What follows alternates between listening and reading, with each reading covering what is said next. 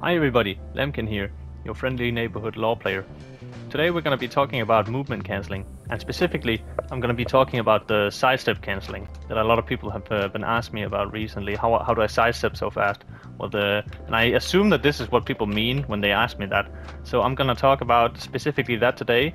There'll be time stamps down below. I'll be talking a little bit about movement cancelling in general. Then I'm going to show you the sidestep cancelling. I'm going to explain how I do it and why I do it, what are the utilities of it, what is the purpose of it. So yeah, let's just get right into it.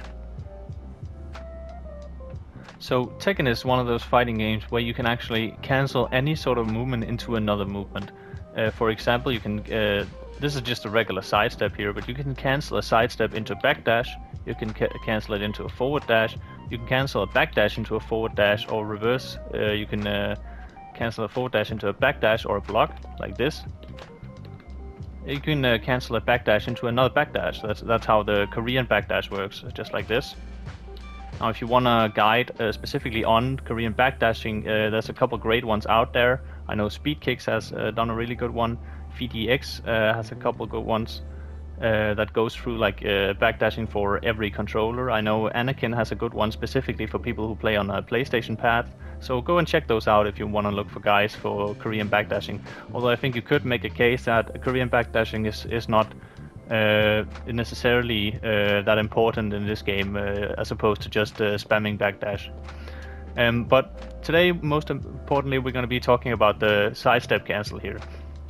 So the sidestep cancel that I usually do, if you look at my input here, it kind of closely resembles the Korean backdash in a way that you just you cancel your either your forward input or your back input. It works either way into another backdash basically. And this is first of all a faster way of backdashing and getting around the opponent. And I'm going to show you some comparisons in a second, illustrating that. But also it works similar to the Korean backdash in the way that if you do a perfect Korean backdash, you are actually, if you notice my input, you're actually blocking for about 3 frames. 3 is the minimum, meaning that if, for example, if someone is chasing you down with a Weibu character and they're hell sweeping you, you actually have a small chance of accidentally blocking their hell sweep or whatever low for like 3 to 4 frames when you're doing the Korean backdash. And similarly, if you use your sidestep cancel like this, you're actually, as opposed to just spamming the sidesteps, did I say backdash? I meant sidestep. As opposed to just spamming sidestep like this, you're not blocking at all. But when I'm doing it like this, I'm actually blocking for a couple frames, as you can see. And I can easily cancel my my sidestep into a block. Whereas if you're sidewalking and just sidestepping by like mashing it here, you will not be blocking at all. And again, this is also potentially a faster way of stepping than just sidewalking or spamming. And I'll let me show you in a second. But this is also dependent on your timing. As the same thing with the Korean backdash is that if you do it too fast, you don't really get anywhere. This is not faster than just spamming like this or sidewalking. So there is a sweet spot where you cancel the sidestep animation at the correct point, like pretty much towards the end of the animation, and it makes it a lot faster than just sidestepping in the conventional way. So this is one of the reasons I do this, because it's faster, or at least potentially faster. But also a reason I like to do this, I usually do this a lot at mid-range, because I like to bait people into pressing, and a lot of people they will visually confirm your movement at mid-range to try and whiff punish you or something like that, right? Especially if people they're like in range at a clutch situation and they're trying to like visually confirm your movement to do a rage art. You do this a couple times in their face, and there's a good chance they're gonna press.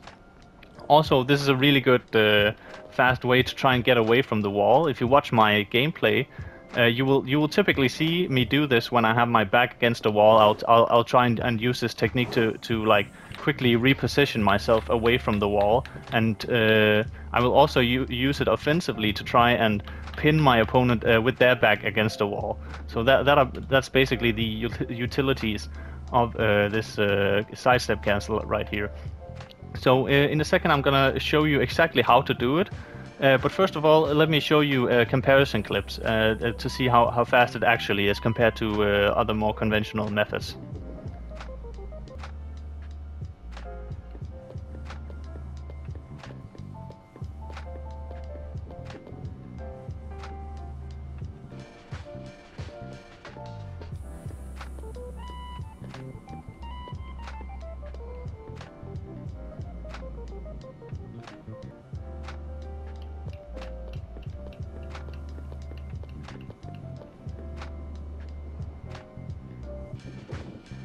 Now this technique, it works on all controllers as far as I know, although I haven't tested it personally on other controllers. I know that it's possible, I've seen other people do it, but we're going to be showing it on a PlayStation pad today. And this technique, it works kind of similarly to the fact that you can, instead of pressing 4 and then 3 to get the Shaolin spin kick like this, like press, you can just actually take your thumb and just slide it across the buttons real quick, like this, you see? And you'll get the desired input. And this works kind of the same way with this sidestep cancel, where you can just take your... So let's do a sidestep left here, okay? You could do it either by sliding your thumb from back to up, like this. You see? Just sliding them across both of them. You can see the input on my command history. I'm just sliding it across like that. Or you can do it sliding from forward to up as well, like that. You see? So just practicing sliding real quick your finger from forward to up or from back to up, doesn't matter either way. Preferably on player 1 side, you want to go back up like this to get the block. For you get one frame of block here, you can see in my input. And on player 2 side, preferably you want to do it the other way around here. So now this is the block right here, right? Although it doesn't really matter too much in the end. So yeah, just practice doing this and this, and get a smooth input. You want to get if you look at my command history, you want to get back and then back and then up, or forward and then up, forward and then up. Very clean like this. You see? And then just do it like this. 1, 2, 3, 4. It's quite easy to do once you get a hang of it, at least. Try keeping your finger light on the. Don't press and mash, and then you will probably get the. Again, if you're too slow, you might get a forward like walk and then a jump here. You got to be pretty fast with it, like this. And that's basically what I'm doing. I'm just doing it real fast, like this. But don't do it too fast, because you won't really get far. You want to practice the timing. There is a sweet spot. It's hard to explain, but you will get it once you try it, right?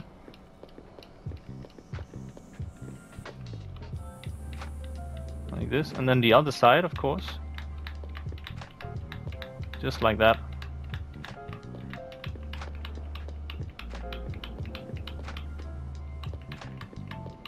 This is forward to down, and back down, back up, forward up, just like that. So that's basically how you do it. Alright, I hope that helps you out, and thank you for watching.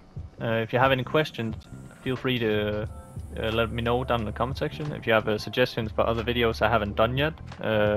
Before you ask though, maybe go check my playlist. I have a lot of guys there nowadays, so maybe I've already done what you're looking for. Go give that go check that out for sure. And other than that, yeah, I hope you found the video informative and useful, and hope it will help you improve your gameplay and make you a better Tekken player long term. So yeah, I guess there's not much more left to say than yeah, have a good one. I'll see you soon.